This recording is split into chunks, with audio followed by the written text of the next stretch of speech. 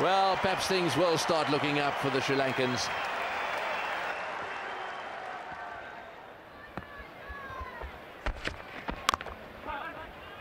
That's a single into the gap to Hogg. He'll have a shy. It's a direct hit. Sangakkara's stretching. We've seen the effect of direct hits time and time again. What's this one like for Hogg? Yes, I think it's gone to the third umpire. Very fine move by Hogg. They're all waiting in anticipation. The Sri Lankans looking for the quick single there. The Australians had all gone back to their positions. They didn't think it was out. They get the decision and they all have to regather around Hogg. All of a sudden it's become a good piece of fielding again. Sangakkara gone.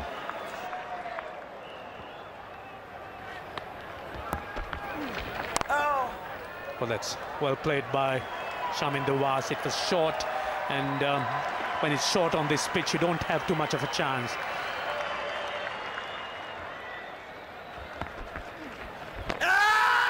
That is very close, yeah. It has beaten him. I think it's hit the pad first and then the bat. But it was a beautiful piece of bowling, a quicker wrong-un, and it had the left-hander completely beaten.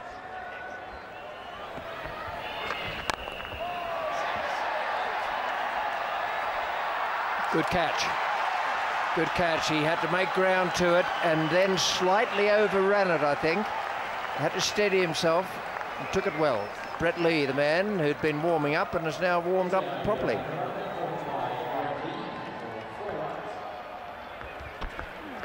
Oh, catch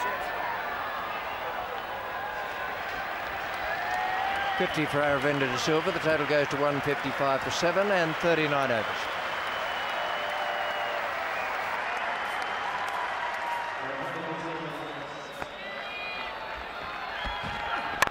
He's having a go, and an effort there to catch that one, but a miss-hit for 4. I think Aravinda de Silva's after a century here. He's going to bow out of Centurion in style.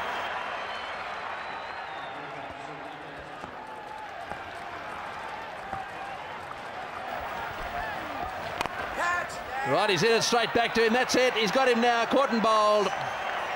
Well, that's the end of Aravinda. Try to smash it back down the pitch, and Hogg has taken a good return catch.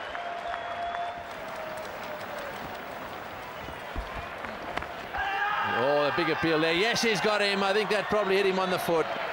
Up goes Glenn McGrath, and so he will be smiling now because ultimately he's got the wicket he wanted. Sri Lanka were never in the hunt. They fell short by 96.